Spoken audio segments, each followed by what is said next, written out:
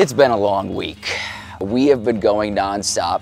As you can see, it's caught up to me. We are finishing papering the house on the outside. It's getting ready for stucco. Inside, we've got insulation going on. That's only gonna take a day or two, and then it's drywall time. So, with the insulation going in, we're not just doing it in the ceiling and in the floor, but we're doing it in all the interior walls. We're insulating with QuietRock instead of drywall. This is gonna stop anybody from hearing each other in another room, or if two people are sleeping, one gets up to use the restroom, you're not gonna hear anything through the walls because you've got QuietRock and you've got insulation. If you have a room in your home that maybe it's your TV room, maybe your bedroom borders your kid's bedroom, and it's just, you're constantly hearing everything, I say test it out in a room. You can rip out the drywall, insulate, put in QuietRock. It's a place to start transforming your own home, and it's money well spent. You can already hear in this space, it's less echoey, and we've just started to get the insulation up in the ceiling.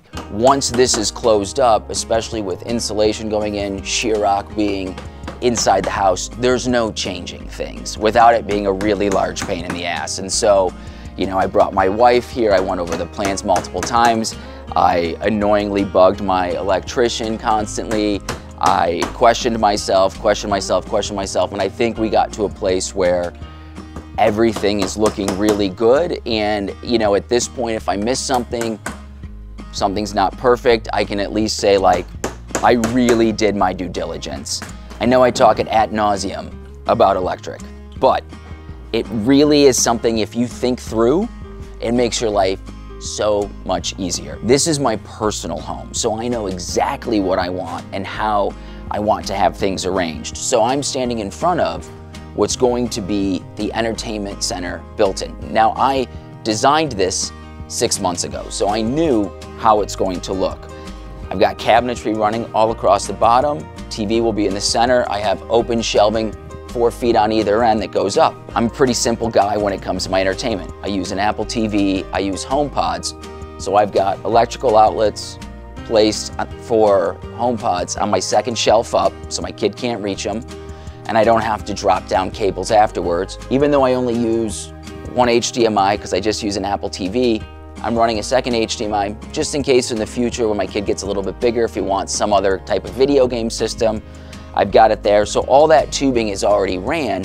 And then if I need to change something out, if a cable goes bad, whatever it is, I can always just tie to the dead one, a new one, pull it through. So that's a really nice little perk of doing your own house. It also feels cooler in here already with the insulation in. Again, a reason I pitched this to just 9 feet instead of going all the way up.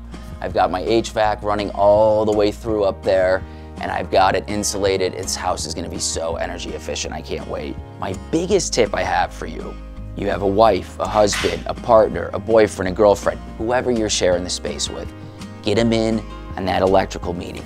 Get your general contractor there, get your barista there, get your favorite Target employee, get somebody else there to witness the conversation and the sign off so that way you aren't in trouble if something's up at the end.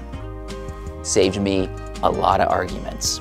Walking through today, I know I made the right choice spending money in this area. And I would recommend anybody who's opened their walls to think about doing a little bit extra because in the long run, it pays off. Right now though, I think I'm just gonna go lay the down because I'm pretty tired.